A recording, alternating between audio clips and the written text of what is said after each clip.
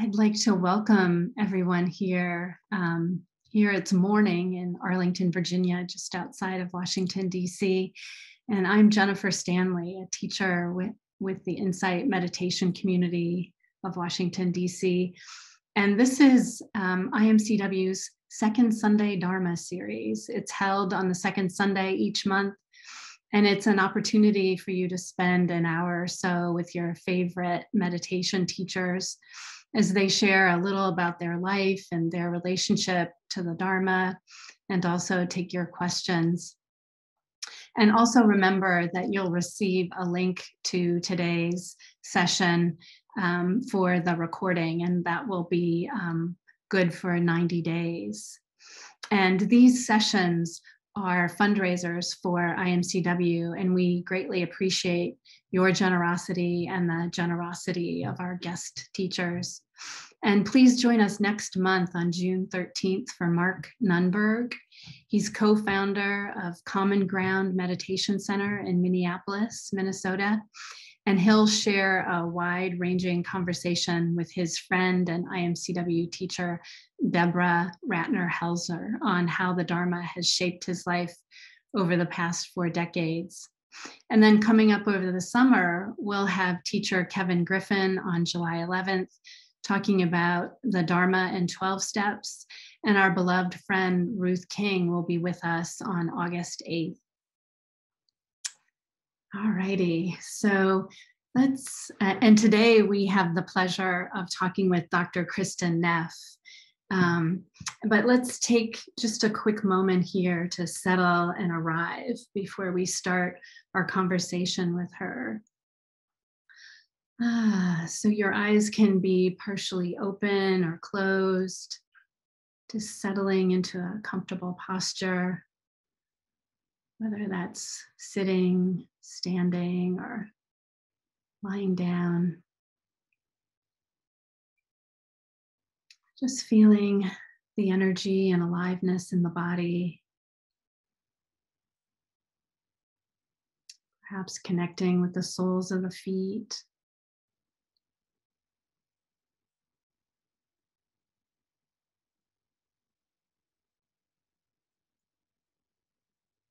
And breathing in, taking in the nourishment of the air.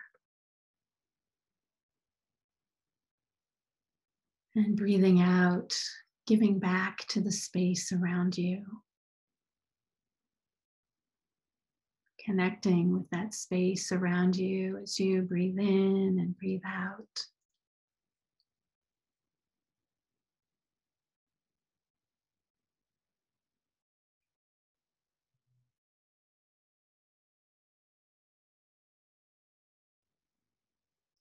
This exchange, this giving and receiving of the breath is happening all the time, in all the moments of our life.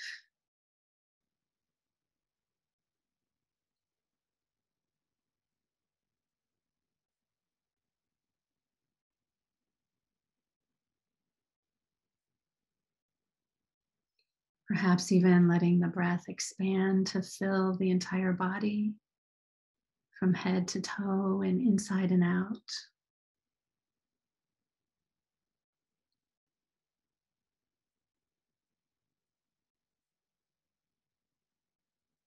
The entire body nourished and enlivened by the breath.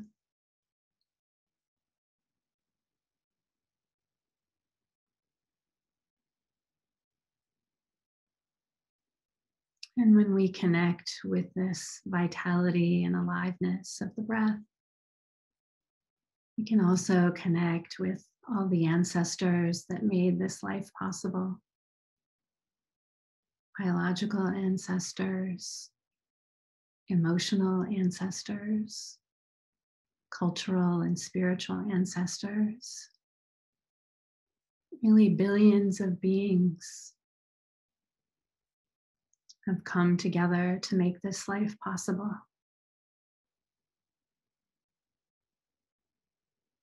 In that sense, we're never alone.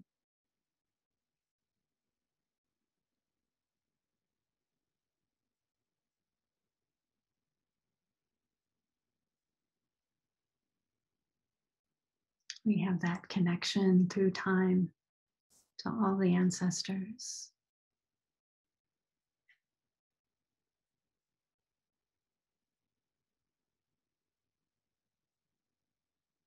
And because it's Mother's Day, connecting with all of the mothers that made this life possible.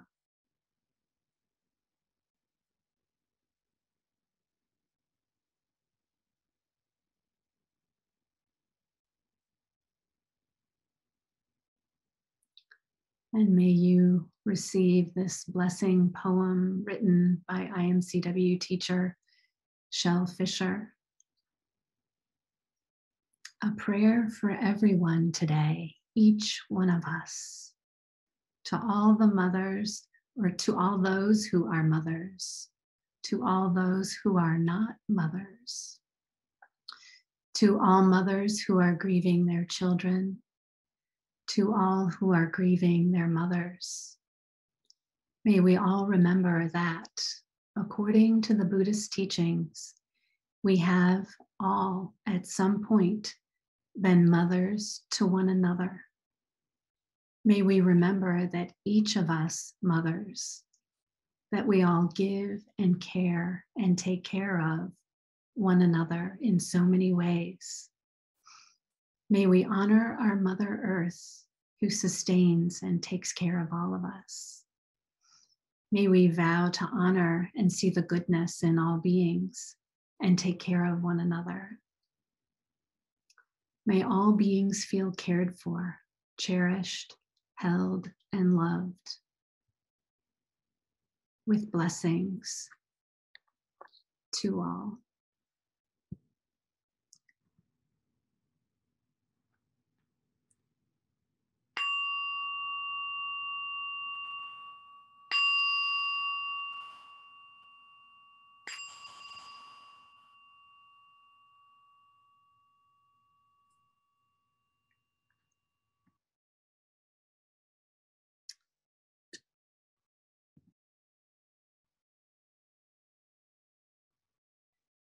So today we have Dr. Kristin Neff with us.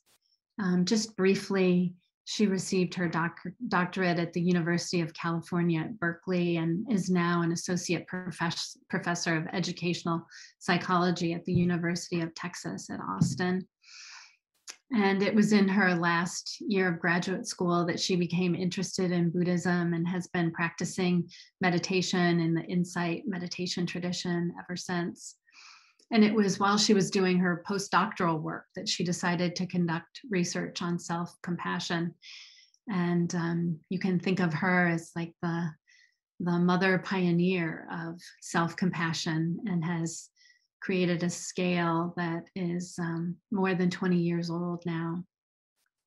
And she's published numerous academic articles and book chapters on self-compassion, notably the book Self-Compassion, The Proven Power of Being Kind to Yourself.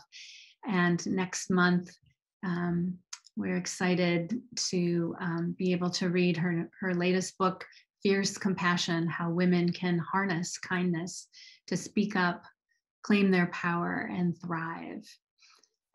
She also, with Chris Germer, created the Mindful Self-Compassion program and created all the materials for that, like the Mindful Self-Compassion workbook and the teaching guide on mindful self-compassion. And she's also the co-founder of the Center for Mindful Self-Compassion. And I myself, along with Jeff Rosenberg, have taught the Mindful Self-Compassion 8-week course more than 20 times since 2014 and have seen its benefits in literally hundreds of our students.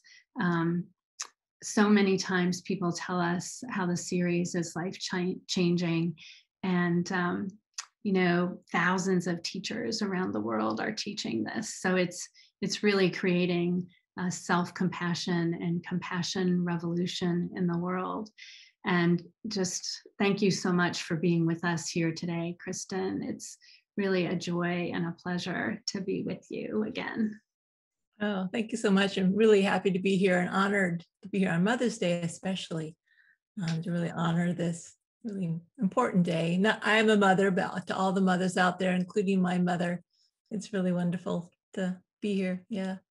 Yeah. So to begin, we're going to have a conversation here. And so, one of the things probably that some people are curious about is, what is fierce compassion? That doesn't always seem notable to people initially. Yeah. Well, especially so I'm fierce self-compassion, right? So, and so the idea of fierce compassion is actually a Buddhist notion. I learned about the term fierce compassion from Buddhist teachers like Sharon Salzberg, who talks about it, and a few teachers talk about it.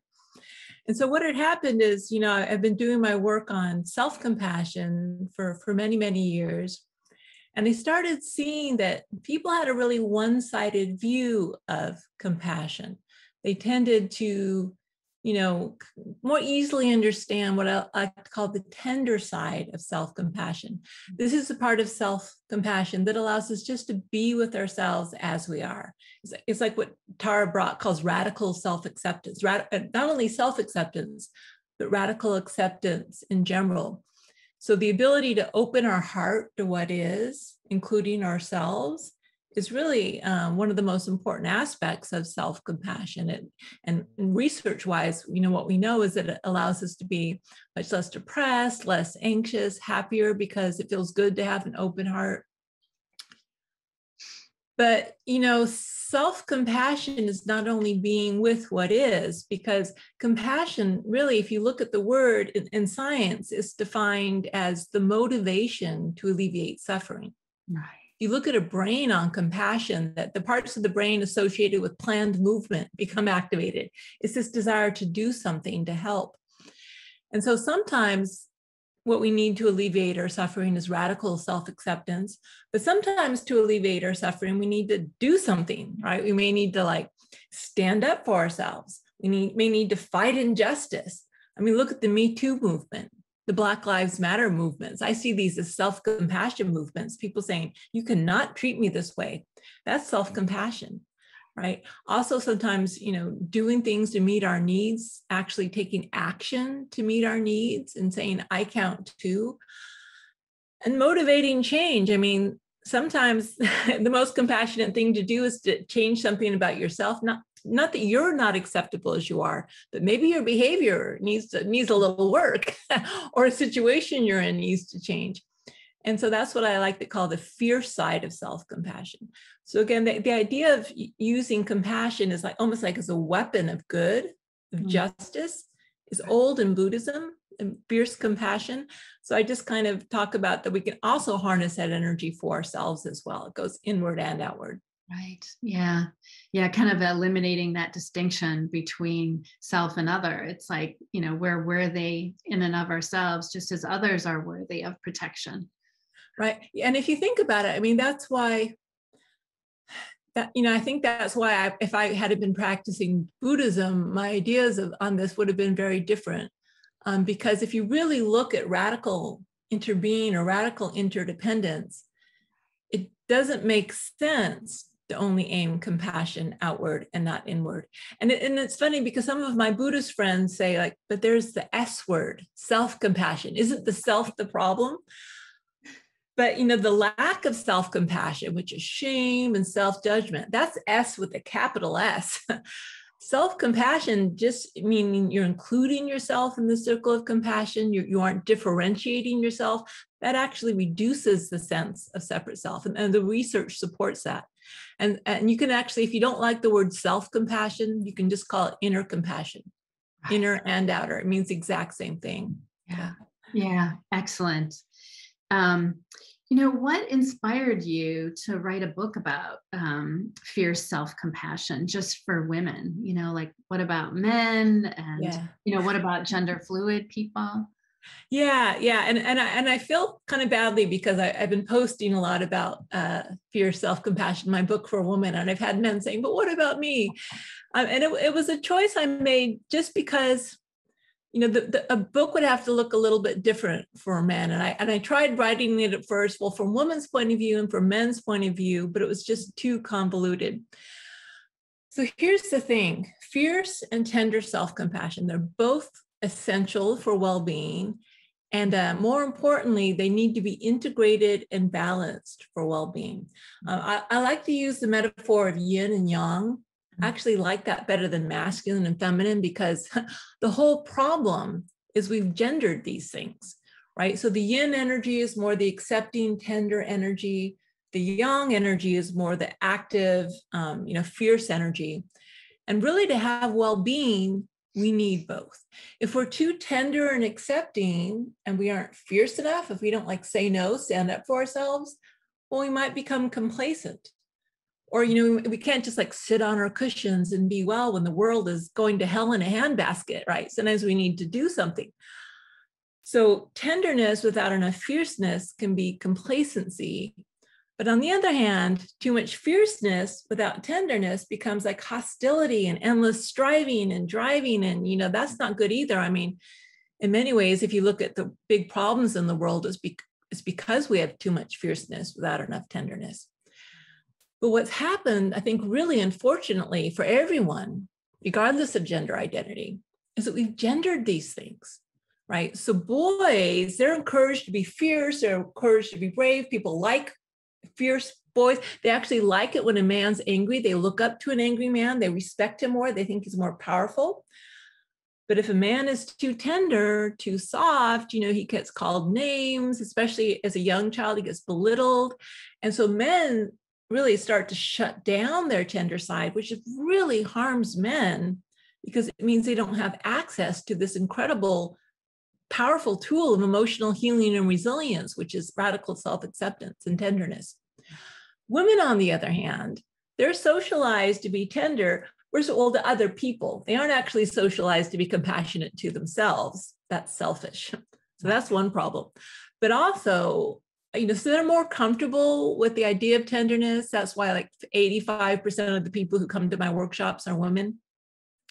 But if women, and especially starting in girlhood, if they're too fierce, or if they get angry, or if they have that really powerful go-getter energy, people don't really like girls and women like that.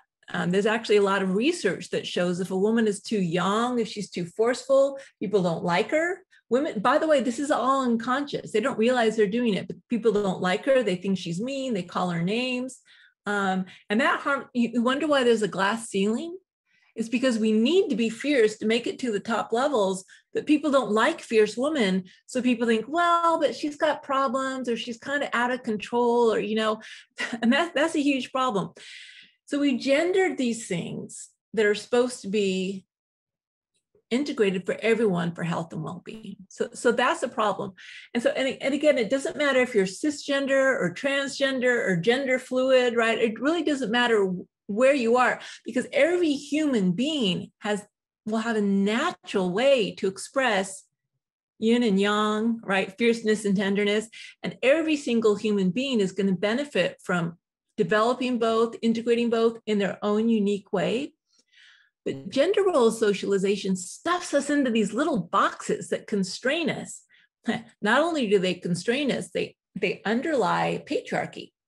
Right. One of the ways patriarchy is maintained is by men get the power through their fierceness, and women are consigned to be helpmates because they're tender and nice, and that's what nice women do.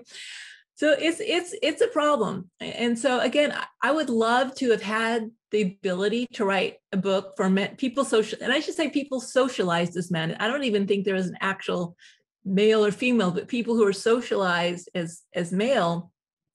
The book that needs to be written for them is Tender Self-Compassion, how men can harness tenderness to wake up and deal with their emotions in an emotionally productive way, and being emotionally intelligent. It would be a slightly different book, and it was just too convoluted to do both. So that's one reason. And then the second reason is the Me Too movement. In terms of why I personally wrote this book, I had a really horrible, horrific experience with someone in my life who turned out to be a sex predator. It was he was like a mini Harvey Weinstein, and I'm not alone. I mean, Me Too, there are millions around the globe, and women are starting to talk about it. Yeah, me too. It happened to you too? Yeah, well, me too. And I was so enraged by the situation that's I got to write a book for my sisters about how we're going to deal with this. And that I know that one of the ways to deal with it is to call up this fierceness.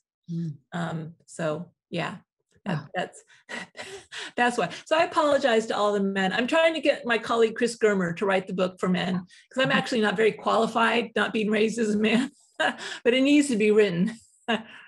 Everyone needs both. Yes, yeah, and that is great. I mean, women need it so much, all around the world, really. And that's just hearing you speak right now, it really resonates how it can really revolutionize relationships and societies overall. I mean, it's a huge change. It's a political act as well as a personal act, if you think about it, because it means that these gender roles, which have been used in many ways to oppress women for hundreds, thousands, actually, probably since the agricultural revolution, sorry. As soon as we went from hunter-gatherers to agriculture, that's when patriarchy really started. And that's when the gender role socialization really started getting very entrenched. And since then, for hundreds and hundreds of years, they've been used in many ways to oppress women. And by the way, so I would consider myself a feminist, but it's really about human flourishing. That's really what's motivating me, human flourishing for everyone, because everyone is harmed by this, not just women. Yeah, exactly. That's really inspiring. It also, makes me think about, I just want to mention too, if you have questions for Kristin, you can send those questions in the chat to, I think it's listed in there, send questions here. Yeah, ask questions here of that particular place, and then they'll send them to me. So, I was thinking about, today is Mother's Day, and, how is fierce compassion, relevant to mothers and to other caregivers? Yeah. So, and I love the fact that it's Mother's Day, because it's interesting, even though fierceness is part of the male gender role, there are certain contexts in which this fierceness is part of the female gender role. And that's what I like to call Momma Bear energy, right? And every woman, whether or not you have children, has the ability to tap into this inner fierceness. So it's allowed to come out to protect our children or protect our loved ones. And then the idea is we're harnessing it for ourselves. So if you think about it, the tender self-compassion, metaphorically, it's kind of like mother, the ability, we just love our children unconditionally. And even if they're crying or they just spit up on our blouse or whatever's going on, we just love them as we are. And we have the ability to kind of soothe them and comfort them and reassure them of our unconditional love and acceptance. And that's really, in some ways, what epitomizes tender self-compassion. But this fierce Momma Bear, you want to see me get angry? I write about this a lot in the book. You do anything at all threatening to my son, oh my, you watch someone get angry, right? So that fierceness, that fierce protective energy, the idea is we're used to being allowed to use that for others. And this is really about giving us permission to use that to protect ourselves. And again, it's not only protection, providing, again, part of the mother role is, doing whatever we can for our kids, meeting their needs, constantly meeting their needs. What do you need? And again, especially with our kids, we've learned to do that really well to meet our children's needs, or to meet our spouse's needs, or to meet our elderly parents' needs. So we're really good at meeting needs. Yeah. Except there's one person we leave out, and that's our own. So again, we use that, make a U-turn to really meet our own needs, right? And then, of course, motivating change. And I also have to say the other metaphor that really captures this fierceness. So I've got a picture of her on my wall. If you were to go in my bedroom, right above my meditation cushion is an image of Kali, the Hindu goddess Kali. And, if you talk to most women, they can feel that inside them, that the Kali energy, even though it's part of the male gender role, it's actually in many cultures considered a feminine energy. It's the energy of destruction. and immediately think, oh no. I mean, if you look at Kali, right, she's got a necklace of severed heads. But what does she destroy? She destroys illusion. Yeah. That's what she destroys. She destroys the illusion of separation. Yeah. Right. And so that fierce, powerful energy. And by the way, I've struggled with it all my life. I'm really a lot more yang than yin, just by nature, my personality. You know, I'd be more masculine from a gender role perspective. I mean, not with my son. With my son, I can be very tender. But like in the work world, I think part of the reason I'm, have succeeded, or it's because I'm kind of a warrior. I've got a lot of warrior energy. And I also struggle with anger. Well, we can talk about anger in a little bit, but, and I've always seen this as something that I kind of need to manage. I've always, maybe had some shame around it. Felt like, okay, I need to use my mindfulness practice to, make sure that I don't, overuse it. And even though that's true, what I realized when I was is right before I wrote the book. One of the reasons I wrote it is that this is my power source. Mm-hmm. If I had to change my personality so that I didn't have that, even though it does get me into trouble sometimes, and I do try to work with it, I'm not going to say that it doesn't. I mean, there's some people that I've harmed because of it, and I really wish I had it. And I'm really good at apologizing. But if I could snap my fingers and erase that part of my personality, no way would I do that, because that's being able to tap in to that volcanic force of Kali has really allowed me to do so much in my life. And I started realizing that we denigrate this side, women especially, because we're so raised, we aren't supposed to be that way. We're supposed to be nice and sweet, and people get really scared if we're too fierce. And I realized I need to own my fierceness. Mm-hmm. Sonia Chamali, she wrote a book called Rage Becomes Her. And she says, what did she say? Rage doesn't get in the way. Rage is our way. We just have to own it. Mm. And again, we can unpack that, because there's healthy and unhealthy anger. But part of the problem is that we denigrate this source, especially women, because people think they love angry men. Like Brett Kavanaugh, he got elected to the Supreme Court because he was so angry. Women, they think we're crazy and they don't believe us and they ridicule us. That's the problem, because we're and on purpose. I'm sorry, but it's on purpose that we're cut off from this power source. And I'm just not going to have it anymore. I'm sorry. You don't like me? Sorry. Change the channel. Right? I can like myself. I mean, that's the thing. That's the thing with self-compassion. You don't need people to like you and think you're nice. You can actually like yourself. You can love yourself. You can give yourself the unconditional love and support and care that we're hoping to get from others. And we do get from others if we conform by the rules. Right. And we can say, I'm sorry, I'm not going to play by your rules. I'm going to make my own rules. Yeah. Kristin, as you were talking, I'm fired up on this. I know, and I love it. But, it also makes me think that, it's a way of also, owning this energy and giving it towards ourselves. We don't deplete ourselves. Because a lot of times you're just always aiming it outward, whether it's yang compassion or yin compassion. But you can turn it towards yourself. Yes. Then that is a, regenerative. Yes. Kind of thing. And there's a lot of research on this. And so I think the yin and the yang energy, they play a slightly different function.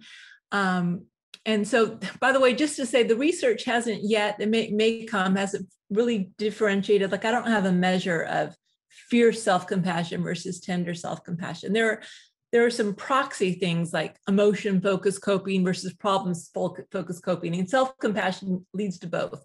Mm. But nonetheless, there's a lot of work with caregivers, whether you're a professional caregiver, whether you're a parent, whether you're dealing with cancer, a very difficult situation, like a spouse or someone who has a very cancer, something very traumatic. The more self-compassion we have, the less we're likely to burn out from caring for others. Yeah. So absolutely, the more we replenish ourselves, and that means, and two things. One is radical love and acceptance of the pain of that. It hurts. As a mother of an autistic child, I can tell you how hard it was. And self-compassion is is what got me through. I don't know how, I guess I would have survived, but it would have been a lot more difficult. So the tender self-compassion allows us to hold the pain of it, or the pain of our loved one who's hurting, or the pain of that patient who's dying in front of us. And think of our healthcare workers. It helps us to hold the pain of that, to nurture us, to soothe ourselves, to say, hey, I'm here for you. And then the fear self-compassion is also things like drawing boundaries. If we just give and give and give and deplete ourselves, we aren't helping anyone. So sometimes we have to say, I would love to be able to help you, but I'm sorry, I can't. I need to do this for myself. That's more that fear side. Both are essential not to burn out. Yeah.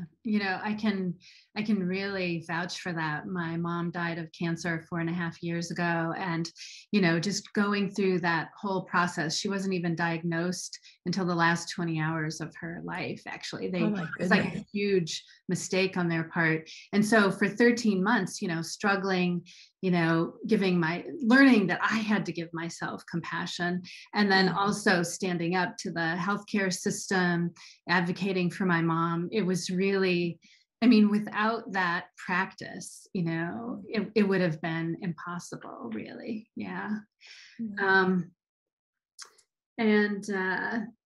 So, you have talked about the anger. The one thing that came to mind is I'm definitely more on the yin side of things. But, and sometimes I think about how, I have a Bic lighter in one hand and a flamethrower in the other.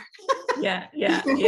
And it's really about learning how to kind of moderate that, so I can, so I don't necessarily torch the landscape or, not be seen. Yeah. And I think for a woman in particular, because women are so socialized against anger. So an upset child, if it's a boy, right, they'll say, oh, you're angry. If it's a girl, they'll say you're sad. So women's anger is invalidated from a very young age. And so women are taught that anger is this foreign thing. So when women describe their anger, they talk about being taken over by anger. It's because they don't own it. They don't see it as part of their nature, because their whole life they've been taught that that's not part of you. And so I think what happens is we repress it. We know what happens from meditation practice. What happens when you repress things? It doesn't work so well. Like, what resistance makes it stronger, right? So we resist it, we deny it, and then you're right, it gets ignited, and then we feel like, who was that? That wasn't me. We don't own it. We don't integrate it. But so there's research on this. There is constructive and destructive anger. What's the difference? It's actually pretty simple. Constructive anger works in the service of alleviating suffering, right? So the Black Lives Matter movement, the Me Too movement, a lot of these social justice movements. I'm sorry, if you aren't angry, you're asleep. There's a lot to be angry about, So when that anger can be harnessed in the service of alleviating suffering, right? So now saying no, drawing the line in the stand, having courage. Anger gives us courage. It reduces the fear response. It focuses us. It energizes us. These are really healthy things. But if that anger starts at some point spills over from preventing harm and saying no, it starts causing harm by making the people who we think are harming us the enemy, or getting personal or mean, or like really harming others, then it starts to be destructive. Right. And not only for the other people, also internally, right? So if at some point we're holding so much anger that it's harming us, it's like exhausting us, we're ruminating on the anger, then again, it's no longer in the service of alleviating suffering. And by the way, I say this not as an expert who's totally figured out their anger, has got it all together, man, I'm so cool. It's not like that. It's like, I still struggle with it. And it's because part of it is just how we're wired, And so it's like, you get off balance and then you refine balance. You get off balance and you refine balance. It's more of a process as opposed to a linear destination. Right. But I can say, as someone who gets it wrong a lot, that it works when you get it right. And it's worth trying to achieve that balance. And so in my book, for instance, I have a whole chapter on anger, and I've got exercises and practices to try to help us work with the energy. But we have to stop seeing it as bad, right? It's actually a neutral energy, and it can really be used for good. We just have to be very conscious and intentional about, are we using this to alleviate suffering, or is it actually inadvertently causing suffering? Yeah. Oh, that's wonderful. You know, as you were speaking, it was making me think about how backdraft is part of the, the mindful self-compassion program. Do you also look at backdraft in terms of fierce self-compassion as well? Oh, that's really interesting, Jennifer. I've never thought of that before. So let me just explain for people who don't know the mindful self-compassion program. Let me explain what backdraft is. So backdraft actually tends to arrive, we're used to thinking of it as something that arises when we give ourselves tender self-compassion. So what happens is, if we've shut down our hearts our whole life to kind of deal with the pain, could be early childhood trauma, it could be getting a lot of criticism, it could just be difficult circumstances in life, the way we dealt with it, really, in a way, a good plan to try to survive. Okay, I'm going to close down my heart and I'm just going to try to get through. And it's kind of worked for us, but at some point, if we close our heart so much, then our hearts aren't open, and that's a problem.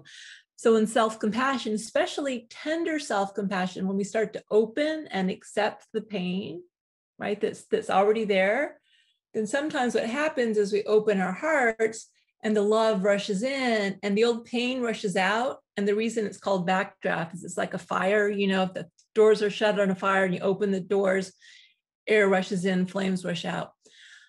Fierce self-compassion, I think actually that probably could be, I think sometimes the backdraft could express itself as fierceness, right? So whether or not it's self-compassion in that moment, I think it would kind of maybe depend, right? Sometimes yes, maybe sometimes it's just anger without aimed at good. So again, before I say that analogy, I'd have to think about it a little bit more.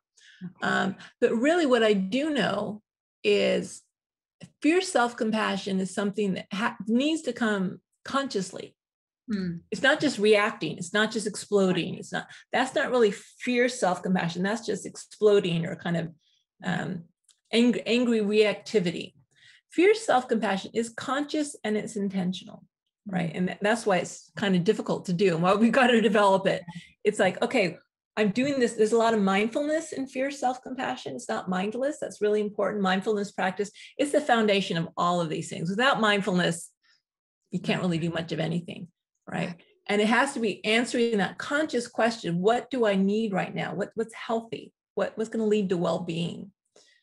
Right. So I think backdraft is often more just reactivity, but from some part of us though is trying to protect ourselves. And so some part of us, even though it's not conscious, is actually trying to help us. Self-criticism is actually part of us trying to help ourselves, trying to be safe, trying to keep ourselves in line and control our behavior so that we don't get harmed. Right. So it's really just taking these unconscious impulses and trying to make them conscious and intentional, especially with the mindfulness, so that we can harness them more productively. Right. Yeah, that makes sense. I know in the moments where I've really had a lot of fierce self-compassion, I've also had like this seed of calm in there that sort of kept me anchored. So I wasn't like, out of control or anything like that, just very laser focused. So it's all about integrating them. Right. And so, for instance, in the practices of my book, almost every single one ends with the type of integration. And I'm going to do a practice at the end of this session, a short meditation, where we use the breath to try to integrate the two energies. And by the way, integration is challenging. It's not really easy, and it takes work and it takes practice. And I'm still in the midst of my practice. I like to joke that the goal of practice is a compassionate mess. It's like, it's not like you get it, it's like you're still a mess, but you try to hold it with compassion. And again, it's that process. You get off balance and you rebalance and, you do that. And eventually over time, it does get a little easier. I mean, especially with a meditation practice, you can actually rewire the habits of your brain, which is really helpful. Right. But yeah. Yeah. We have several questions here from folks. Maybe, just talking about integration, it can be hard if there's a lot of early childhood trauma and that sort of thing. So, how can we, maybe deal with that? can fierce compassion help us with that? Yeah. So it's interesting. Compassion-focused therapy is a therapeutic approach specifically designed to teach people with early childhood trauma self-compassion. And people with early childhood trauma have a lot of backdraft. Paul Gilbert he developed a scale called fear of self-compassion, because for people with whom the early childhood experiences, love and care and compassion is supposed to make you feel safe. Yeah. And if in fact it didn't make you feel safe because of your family history, what happens is like the signals of fear get intermixed with the signals of care.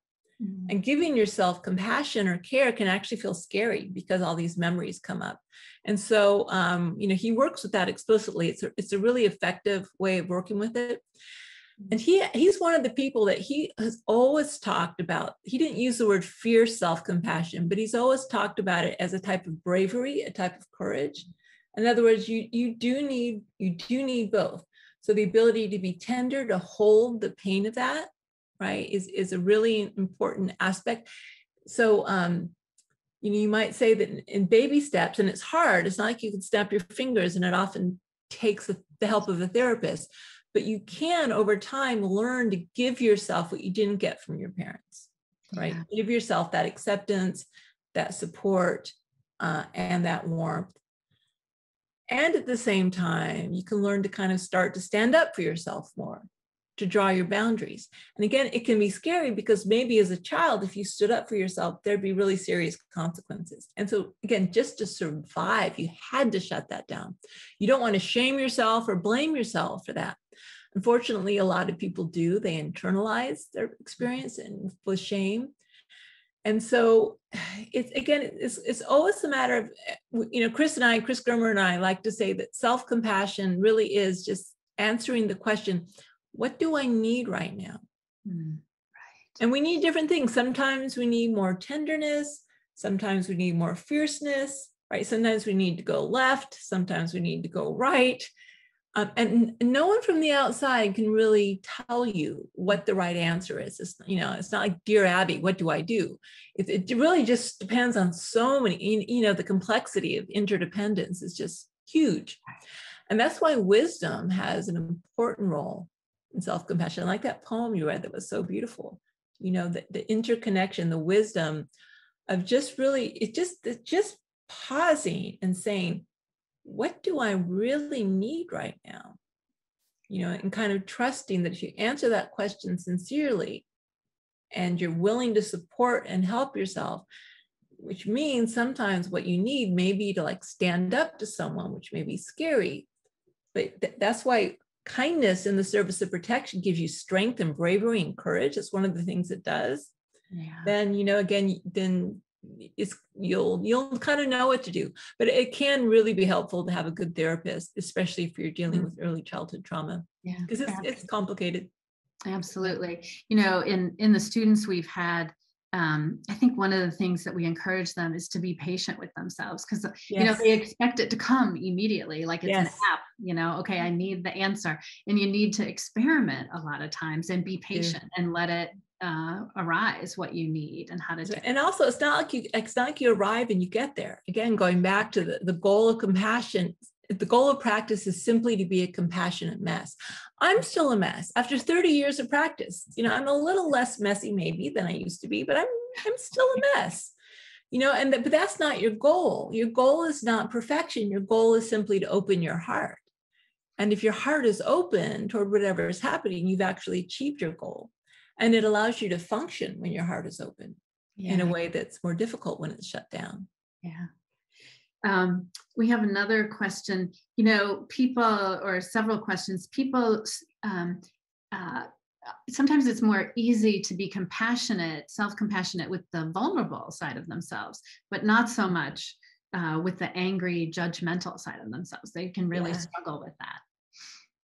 Yeah, that's right. And that's very, very true. So the kind of wounded parts of ourselves, the fearful parts of ourselves, the hurt parts of ourselves.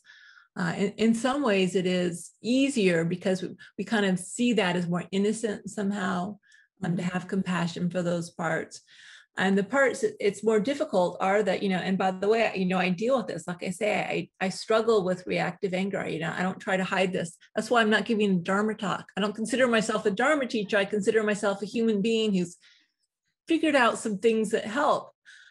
But, I know what that's like. And largely my book is kind of about this, right? I've got this side, I say it's more bulldog than Momma Bear. Like, sometimes I have a part of me that I call bulldog, because sometimes bulldog barks and it's not that pretty, and I've hurt people, again, I'm really good at apologizing, but a lot of shame arises around that part of it. I admit it, I don't really like that part of myself. And I think, everyone has their own version of this. I'm not the only one, right? Everyone has some parts of themselves that it's more difficult to embrace. And that's really what I came to learn, what I came to see, is that all these parts of ourselves actually do play an essential role and are necessary. Like I say, I know my bulldog has been really essential to my ability to succeed, to achieve what I've achieved in life. Self-criticism, for instance, the way you deal with self-criticism is by having compassion for it. And it is difficult, but once you understand, whether it's my bulldog, whether it's an inner critic, whether it's whatever it is, that these are parts of ourselves that are really just trying to help us and protect us. That's their whole function. That's what they do. And they often develop when we are very young and we didn't have a lot of wisdom and we didn't have a lot of maturity. And they're also related to our instincts, like the fight, flight, or freeze response. We didn't, our reptilian brain, we didn't choose to have that. That's like passed on from evolution, right? But yet the reason it evolved was to help us survive.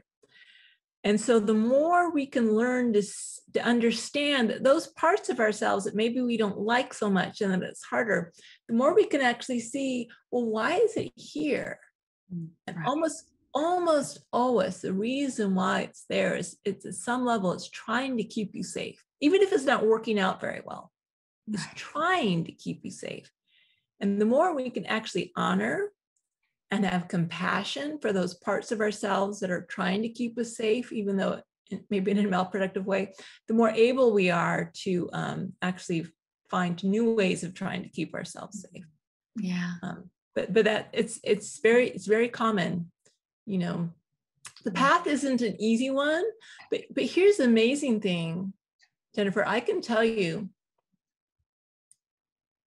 some of my most challenging moments of just kind of shame, and I can't believe I did that, and just really dark times, when I've been able to open my heart to that, it's a beautiful experience, because what you're open, and it's not like, that's why Tara, she's probably I shouldn't say my favorite teacher, but she is my favorite teacher. Sorry, I'm going to admit it. Tara is my favorite teacher because I love the way she's able to always connect to the bigger picture, because the love you're tapping into, it's not really generated from our small self, this ability to hold everything with love. This is the big self. This is the biggie.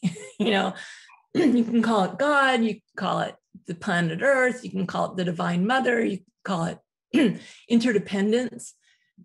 But what it's pointing to, when we really open, even opening to our anger and our shame and our meanness and our pettiness and our jealousy and all the ugly stuff of life, when we can really open to that, what we're doing is we're immediately, instead of being identified with it, that's the cool thing. Instead of being lost in it or identified with it, you're rising above it and you're seeing it from this other perspective.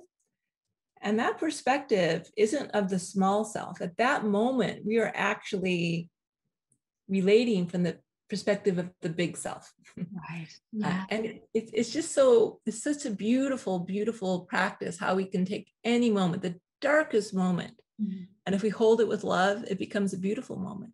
Right. And as you were saying that, I was thinking that's like the quintessential rebalancing of power, isn't it?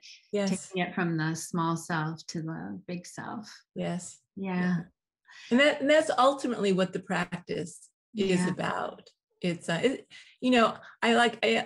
not a Dharma teacher, and I'm a scientist and all those things, but it really is ultimately a spiritual practice. Yeah. Because it inevitably leads you to this place if you take it deeply enough. Yeah. Let's see, we've got some questions here. Let's see. Oh,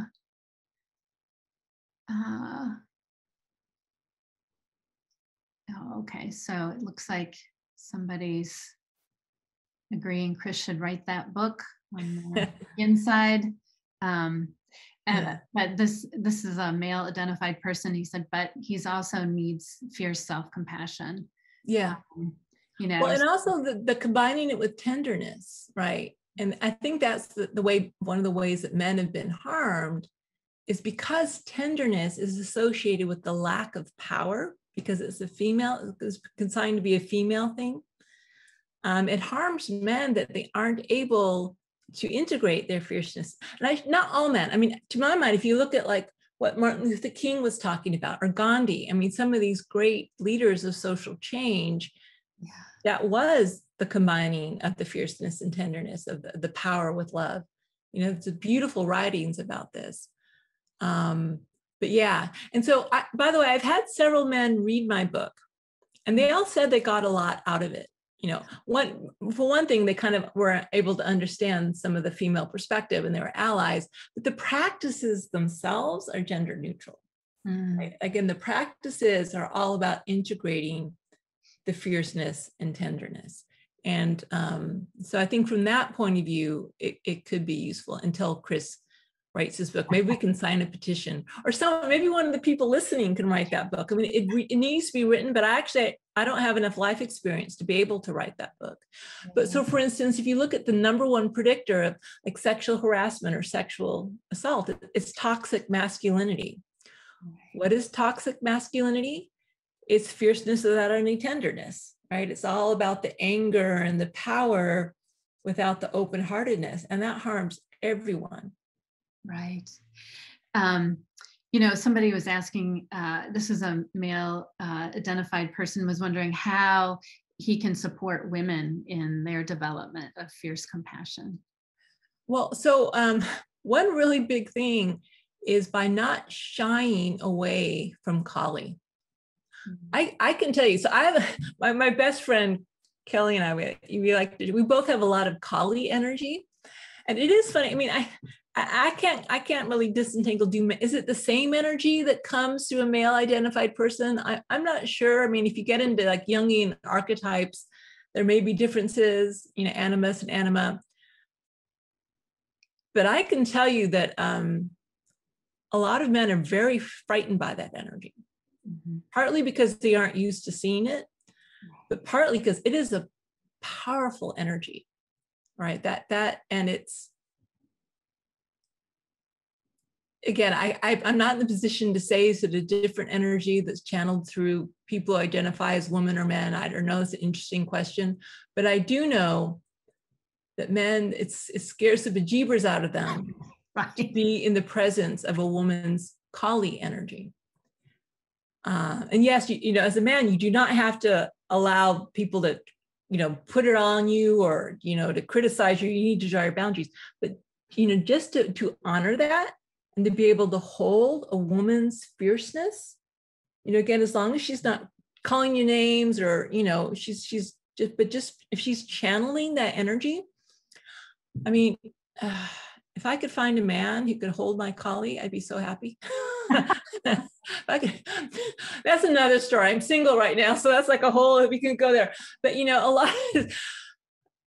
but that, I think that's one of the biggest gifts men could give to women, is to honor their fierceness, because that is a power source. And could you imagine if women were fully allowed an equal place at the tables of power? And the thing is, women are not just about childcare. That's part of that. There's part of that voice, but it's not the only part of that voice. Another part of the woman's voice is this Kali, which, remember, what does Kali do? She's scary. Yes, she may cut your head off, but what she's really doing is destroying illusion, the illusion of separation. That's what it's really all about. And so the more men, I think, allow women to be their full selves, to really just grow in and express their full selves, I think it'll help the world, because I think we aren't going to get out of this mess we're in without the full participation of women. And there may be something, I don't know, about the fact that the ability to bear children may make the quality of Momma Bear energy a little different. And again, men also have unique qualities, maybe a warrior energy that's a little different. I don't want to get too far down into that. But what I do know, what I can say, and also a lot of people don't identify with either male or female, they're kind of gender neutral. If everyone was allowed to express their full authentic self and was celebrated for it and supported for it, could you imagine how much more effective we'd be as a planet, as a people? And if we can do that, that'd be a wonderful gift to the world. Oh, it would be spectacular. Somebody also asked a quick question. They were wondering about the big self and the small self. I mean, the small self is more ego identified. But. Yes. Yeah. I mean, that's it, right? Ego identification, right? And so you might say self-compassion is the big self, not the small self. Because right. the moment ego gets identified, that's when it all starts going haywire, right? Where there's anger, right? When the anger becomes ego-driven anger, forget it, or when the judgment becomes ego-identified, then that's very harmful. Anytime, well, you guys are an insight meditation sangha, so this is one of the truths, the real gifts, I think, of the practice of insight meditation or Buddhism in general, is deep insight into the suffering caused by identification with ego. Yeah. And so but it's interesting, isn't it? When we let go of identification with ego, it's not just radical acceptance that arises. Radical change also arises. Nature is sometimes calm streams and peaceful forest glades, and sometimes nature is tornadoes and volcanoes. It's all part of it, right? And so I think, at least how I see my own role in this is like, I'm just, as much as I can, if I can just get out of the way, and just allow it to move through me in the direction that it wants to move. And by the way, it's like, I think everyone does. But of course, so when I talk about the last chapter in my book, I really go into my own journey with this more deeply. And my journey, my personal journey, has been to let go. I mean, my main meditation practice is now just may let go of what no longer serves me. And I release things at an energetic level. I don't even know what I'm releasing anymore. It's so deep. I had no idea, but I can feel it, and it like moves in my body and it releases. And sometimes my body shakes, and some knots of energy that are, I guess you might call them some scars, or there's probably different names for them, but that's my main practice. Just to get out of my own way. And the more I can do that, and the more I can trust, even though there's a part of me I would love to be able to direct it and to control it and hold on to it. Oh, I wish I could. I wish it would work, but it doesn't. So it's like, okay, I can trust, I can let go and just see what happens. That's really where my practice is. Oh, that's so exciting. So that is so true. When we can really let go and let the practice unfold of its own accord, it will do it. It knows how to do it. We just have to get out of the way. Yeah. And so it's interesting in my own journey is the way I had to get out of my own way was judging my own anger, judging my own bulldog. And it's like, oh, that's really interesting. Oh my gosh. Oh, yeah. And it's not, by the way, I have to say, it's not just me. Like I open my book with something's in the air. Every woman I talk to can feel it. There's something happening at kind of the transpersonal level, whatever you make of that, but it's bigger than any one individual. There's some shift occurring, that some rebalancing that's happening. And I think we're all going to be a part of that, like it or not. Yeah. I totally agree. You can see it. Women from all over the world, or even different social movements, whether it's Hong Kong or Myanmar, Thailand. I mean, so many people are drawing on these energies. That's right. And I think I'd be foolish to think this is just the small mind and small selves doing it. I think something's afoot. Yeah. I'll just leave it at that. Something is afoot. Okay. I don't think we're going to be able to get to all the questions today because it's noon right now, and you wanted to. Yeah, I would love to do a practice because this is a meditation sangha. Yeah, so this is a practice I developed, and again, nothing in my book is new. Everything is only repackaged. All of these ideas are so ancient, and what any writer does is just kind of repackage them in a way that may be accessible to people in a slightly different way. So it was something that I work with, and I was really trying to be able to hold again my fierceness, my kind of collie, my mama bear energy, and integrate it with the tenderness at an energetic level. Because at some point when we do it in our mind, it's like, the mind is so full of stories. And as an insight meditation practitioner, I actually find sometimes it's easier just to drop the story. Like I said, my current practice, I don't even know what I'm letting go of. I'm just working as energy in the body. There's something really useful of working with these things as energies in the body as opposed to the story. The story is useful too, and so this is a practice I developed to use the breath to try to really integrate this yin and the yang energy, kind of the fierce energy, which is part of life, and the tender yin energy, and to try to work with them and help them merge and mingle and integrate in my body. And so I would love to teach this practice. I would love that. I do therapeutic touch, which is similar to Reiki. So energy is my thing. I love it. Yeah. I mean, like I said, as a scientist, I can't explain it. And it always makes you feel a little bit uncomfortable because it sounds woo-woo, but I'd be foolish if I didn't notice what was going on in my own body, because something's happening, and it's there. It's empirical. It's happening. I'm not making it up. Just the fact that I can't explain it, well, that's just a limitation of what we know in science at this current point in time. So, okay. So yeah, let's do it. Okay, so please, and hopefully we might have I don't know if we'll have time for comments at the end. We may, we'll see. Okay, so go ahead and close your eyes, or you can have them partially closed if you want. Just settle into your body.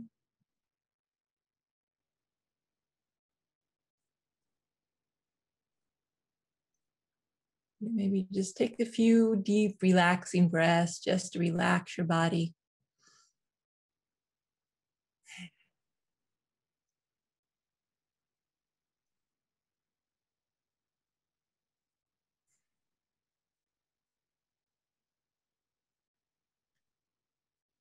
And then just letting your breathing return to normal.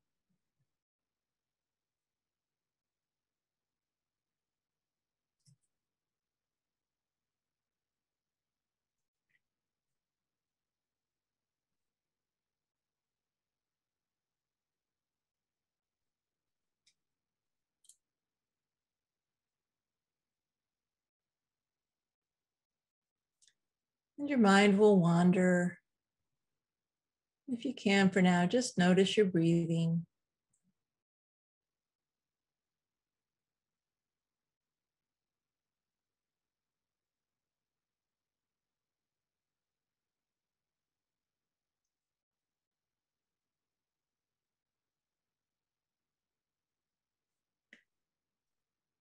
Now I'd like you to notice your posture, right?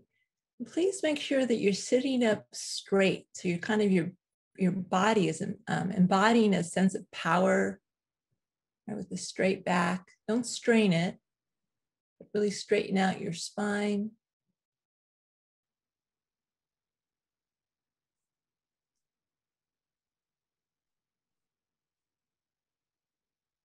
And also adopt some sort of touch that feels empowering. This may be putting both hands on your solar plexus which is right below your rib cage and about 2 or 3 inches above your belly button. That's one place you can do it.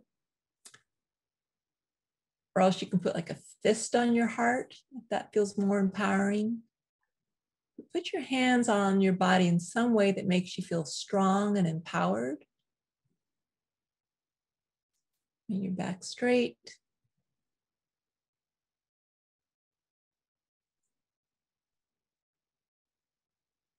Really start focusing on your in-breath. You'll have to breathe out, of course, but just really put your attention on your inhalation.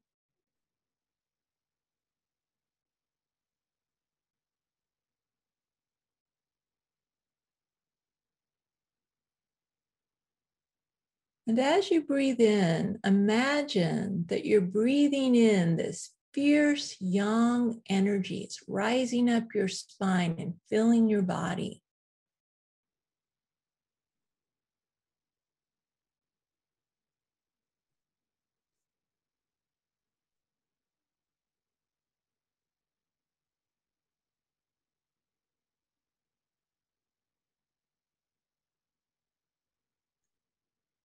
You can also add a visual if you like a white, bright white light coming in with the breath, filling your body, up your spine.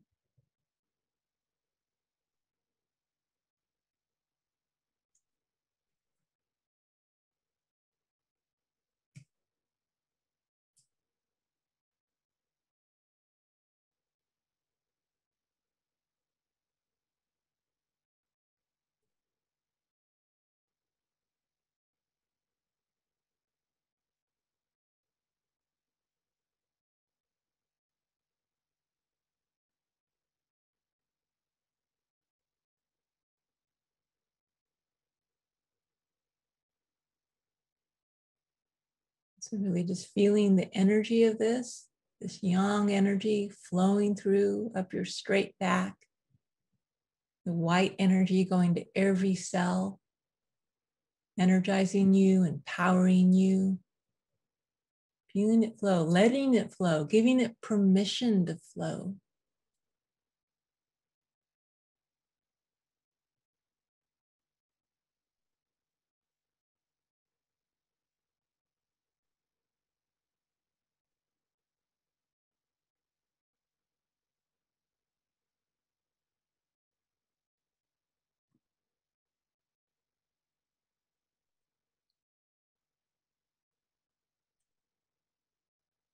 Okay, now take a big inhalation in and hold your breath for a few seconds.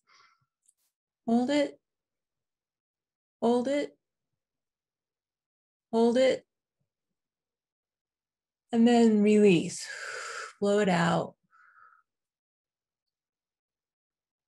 And let your breathing return to normal.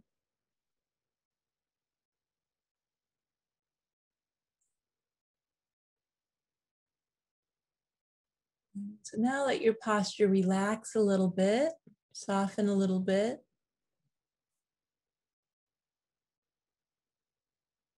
And put your hands in a more soothing place, like maybe your hands over your heart, for instance. Or cradling your face. So some touch that makes you feel more tender and nurtured.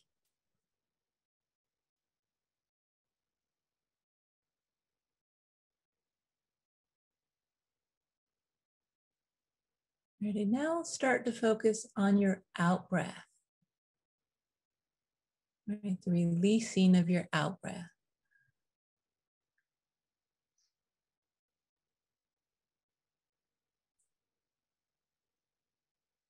And feeling yourself relax with each out breath as you let go.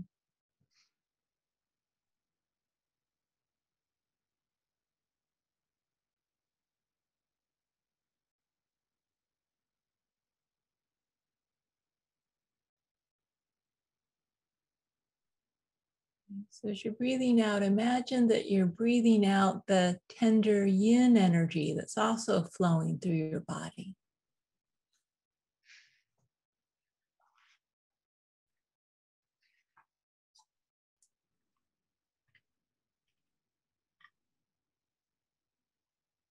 That real loving, connected presence, that warmth.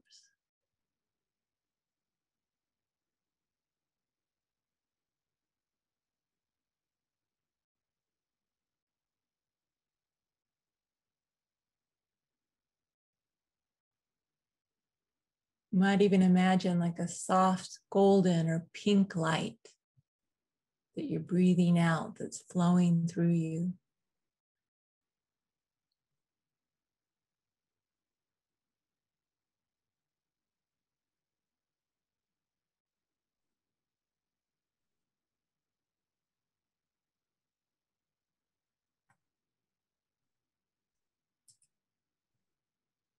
Letting this energy really heal you.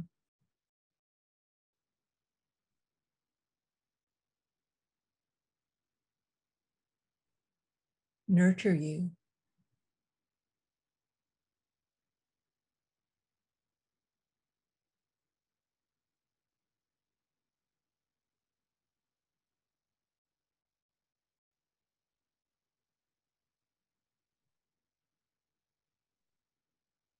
And then once more, take a deep breath in and hold it. Hold it. And release.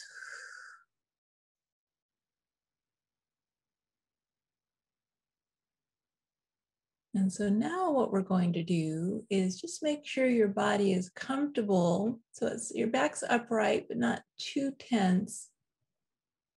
And we want to place our hands in a way that is both nurturing and supportive. So this may be a fist over our heart with a gentle hand over it.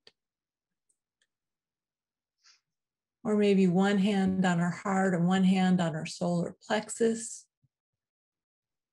Right, but some physical gesture that makes us feel both tenderly cared for, but also strong and supported.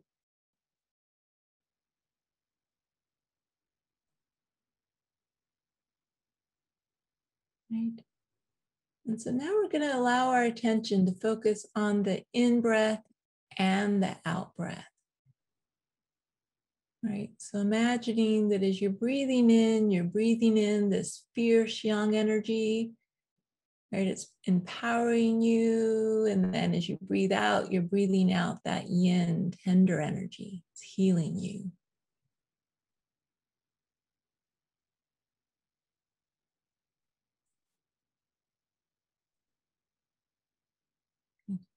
Really invite these energies, give them permission to merge and integrate inside your body.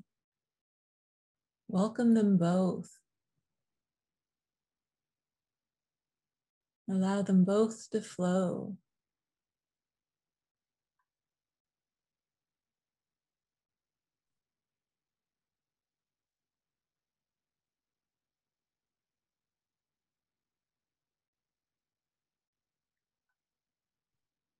You might even say something internally like, I honor and embrace my fierce and tender side.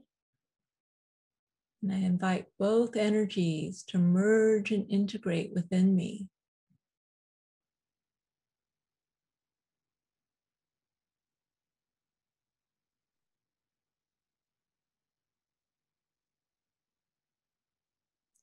And see if you can, don't try to control it. What they do, just allow this to be as natural as the waves of an ocean.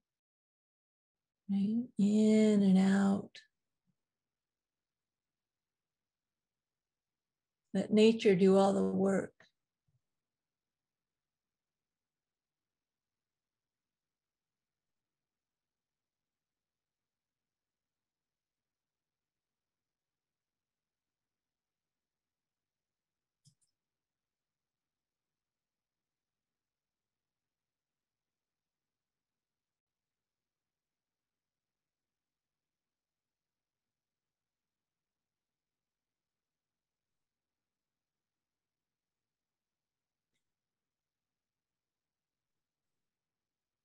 Right, and then for a last time, take one deep breath in. Hold it for a few moments. And release. Okay, so releasing the practice, releasing the breath.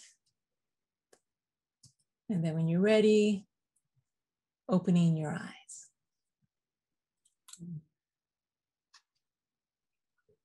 Thank you so much, Kristin. That was beautiful. You're welcome.